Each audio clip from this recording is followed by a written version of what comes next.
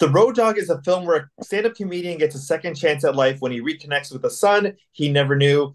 Greg Glienna, here, director, writer, and producer of the film. He also got his big break in the business as the creator of Meet the Parents and a writer of Meet the Fockers. We also have co-writer Tony Boswell here, who got his inspiration from the film from his own life. Thank you both so much for your time today. Thanks for You're having us. welcome. Yeah.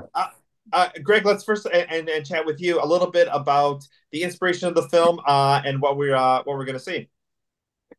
Well, both Tony and I were in the trenches of stand-up comedy in the boom years, the 80s and early 90s. And it started was we were talking about a comedian that we both knew who was a major alcoholic. And the fact that he kind of got back into stand-up comedy after getting sober and just wasn't funny anymore.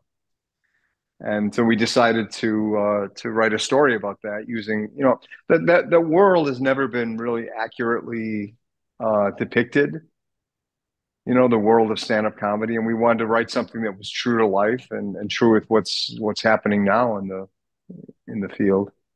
Yeah, I mean, especially when you think of a stand-up comic, especially one who travels, is that you might be going to cities you don't know. You might be staying late at the club. You might try to network with other comedians, and booze is kind of all around you. That becomes your life if this is what when you're traveling all that much. Tony, tell me a little bit about the character of Jimmy, maybe drawing a little bit on your career and the inspiration for some of those storylines.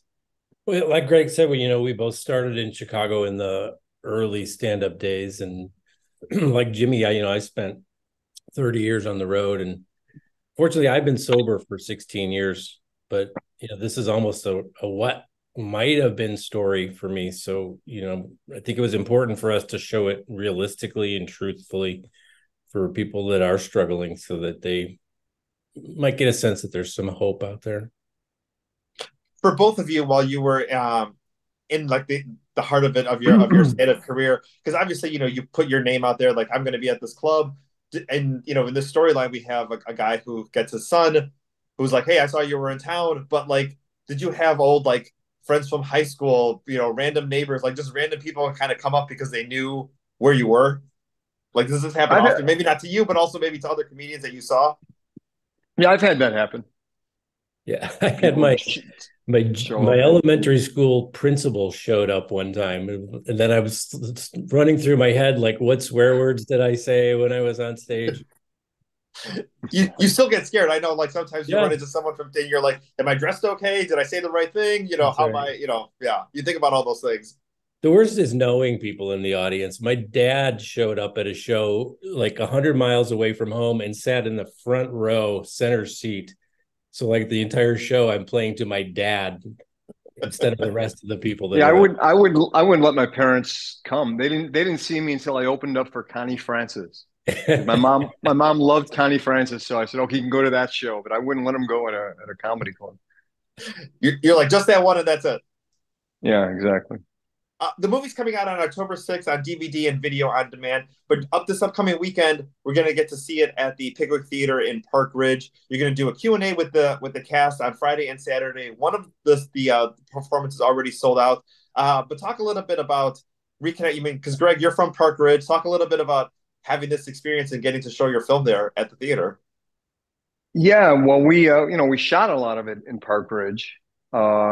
Walking distance from the Pickwick is half our locations. Uh, so it's fitting that we do it at the Pickwick. We had our very first screening when we just finished shooting, which was very rough. We had it at the Pickwick, so it's gonna be fun. Tony, I want to ask you one more question about your sobriety. Given your journey, how did you feel about writing this story? Did it feel like a full circle moment? Getting to watch the first draft of it. I mean, what did it feel like to be able to put because I think you have your stories, but to be able to write it down, see it on screen. I mean, what was that experience like for you? Yeah, I mean, it was very personal. One thing I remember, we wrote this several years before we shot it, the first draft. And there was a scene where one of the characters talks about their 15-year sobriety. And we actually shot that on my 15th anniversary. It was just the serendipity of all of that happening coincidentally on the same day. It was amazing. But That's awesome. I want to say that there's a lot of truth in this script. Yeah. Jimmy is a composite of a lot of people, and so Right. is David. But everything in the movie is basically true, or rooted in reality. What Greg said earlier, we can't overlook. No one has depicted the road comic lifestyle as accurately as we did, I think, in this movie. So if you want to know what it's like to be a comedian, if you want to talk your children out of becoming a comedian, maybe have them see this. But it's also a human story too. We didn't want to just make a stand-up comedy movie. I think it's a very relatable. A lot of people will see themselves in Jimmy and his story. Yeah, I mean, I think that's also pretty much, any career is that you get to see the glamorous part for the 30 minutes that the comedian's on stage, but you don't get to see the other 23 hours of what life's like when that person's not on stage. But there also was a comedy boom that went on in the 80s and 90s, as we said. And it's a lot different now. There's a lot less clubs. A lot of these clubs have closed, and it's gotten a lot harder, I think, to make a living as a comedian. I mean, one guy that we get to see in Chicago a lot is Calvin Evans. We also get to see Greg Fitzsimmons comes to Chicago a couple of times a year. Patty Vasquez is a staple here in our city. Doug Stanhope. I mean, talk a little bit about working with them. Did you reach out to them? Are you always like connected with the Chicago scene and we're like, all right, let's work on this film together? Yeah, we saw Doug in a show Louis C.K. had called Louis, and he did one episode and he was just brilliant in it, and that's why we actually offered it to him. And I have to say that he is just one of the best actors that I've ever worked with. And I directed Kathy Bates and Danny DeVito, and he was good from the first read through, every take. He's just a really very good actor. Greg, I do want to ask you a little bit about Meet the Parents. And, this was a time before social media and viral success. Talk a little bit about, about that driving force, because these projects, especially getting that type of success, don't happen, and I mean, obviously now people have millions of followers on social media and they can do something similar, but not maybe to that level. But talk a little bit about your driving force in making the short, WTTW, turning it into indie film, and just how it all kind of snowballed and kind of came together.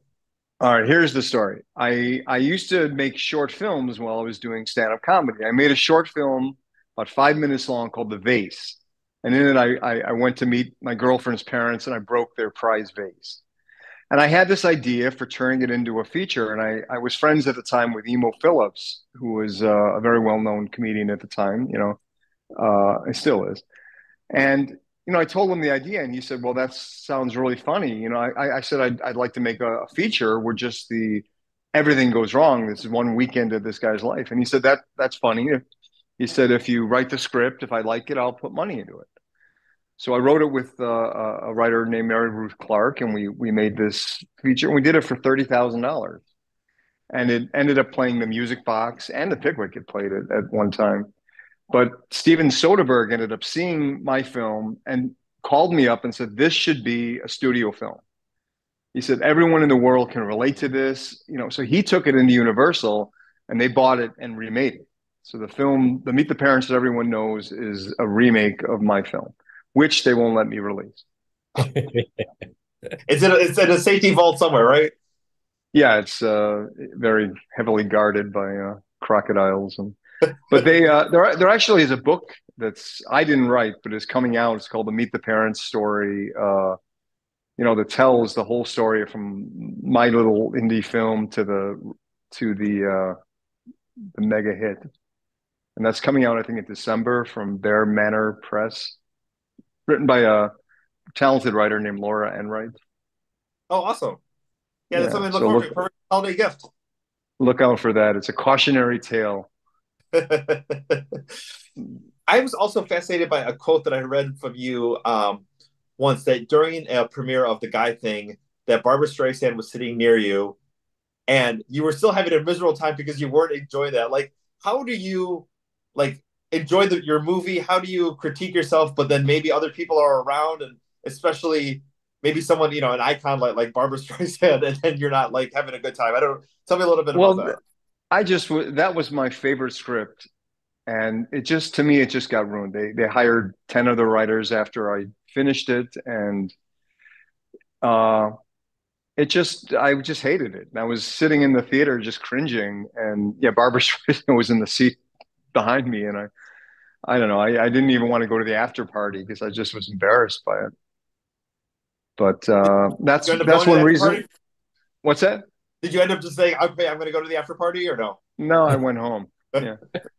But that's one of the reasons I really want to get back to the indie film world. I would rather make small films that I can be proud of than high profile films that 10 writers got a hold of. And, you know, and I look back at the stuff that I like the most that I've done, and it's the indie stuff. It's the stuff I've called the shots on, like My Meet the Well, Parents.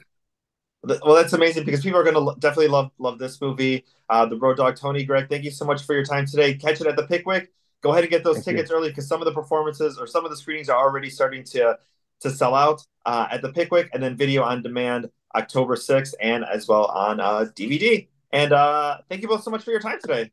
Thank Thank you. you.